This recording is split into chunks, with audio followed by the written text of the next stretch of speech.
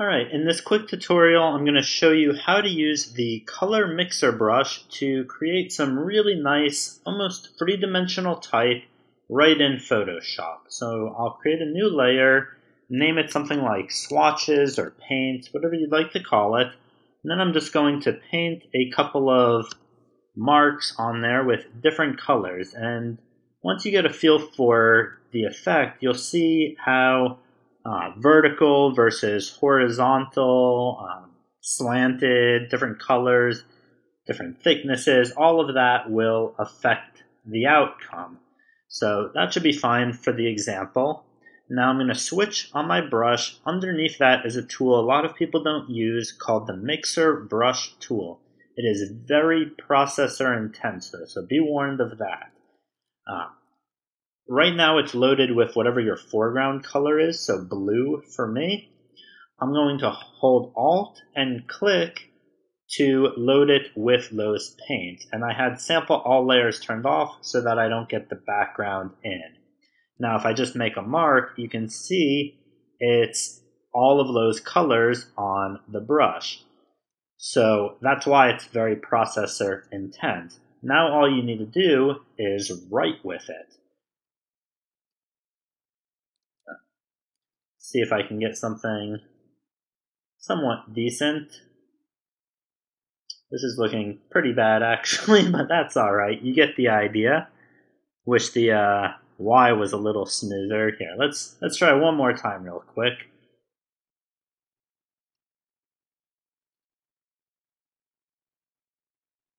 That looks a lot better. Alright, so once you have that, which already looks pretty cool to me, I would recommend, and I'll rename this to Ryan or lettering, whatever, obviously Ryan because that's what I wrote, lettering, whatever helps you. Always good to rename your layers. Now I'll create a new layer and hold Alt on my keyboard and in between, and that makes it a clipping mask.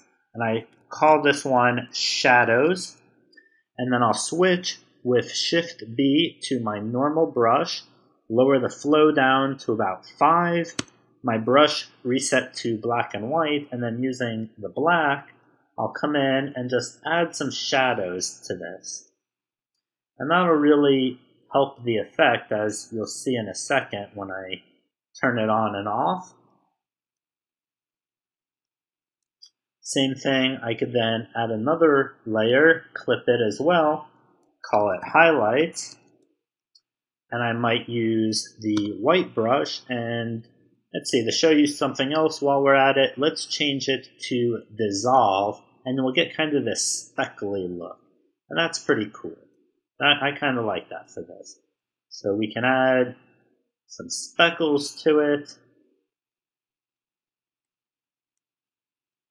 Maybe we'll want a little more over here.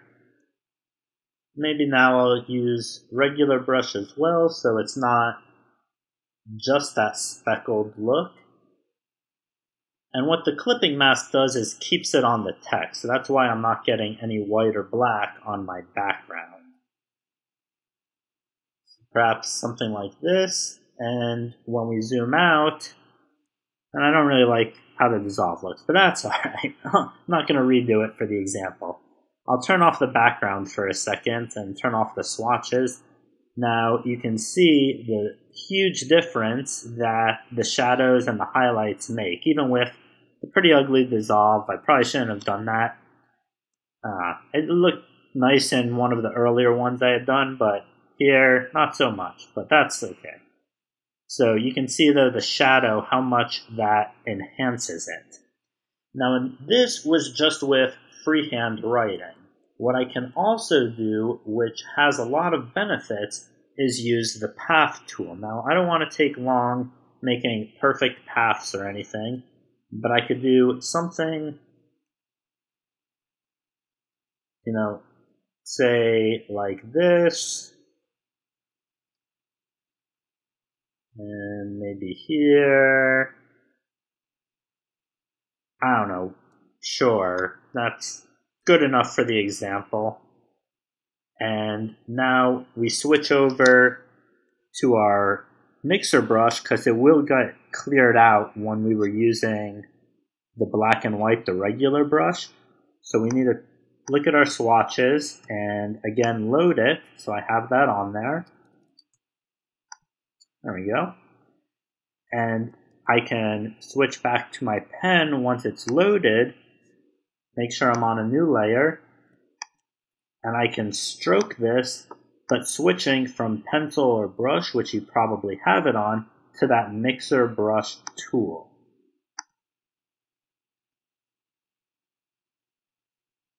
Obviously this was very quick, so not the cleanest as far as paths go, but the benefit to this is I could now say I want to try a different color palette. Maybe I just want to invert my swatches. I'll go back to the mixer brush tool and load the new colors, create another layer, go back to my pen tool, and I could again try this stroke the path. And maybe I also want to, before I do that, let's make it even bigger, which makes it a bit more processor intense, but that's okay. And I will again stroke the path with the new colors.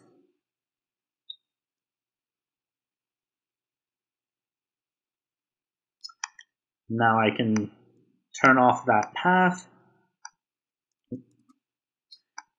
and you can see the difference. So I could compare and decide, all right, which one do I prefer? So that's one of the benefits of using the path. You just have to realize then you're not just, free-flowing it with your drawing tablet. You have to rely on getting smooth paths and Bezier curves, perhaps going into Illustrator to create it, and bringing that into Photoshop. But have fun with it. There's a lot of really cool stuff you can do with that mixer brush tool. Enjoy, and I'd love to see what you create. Thanks for watching.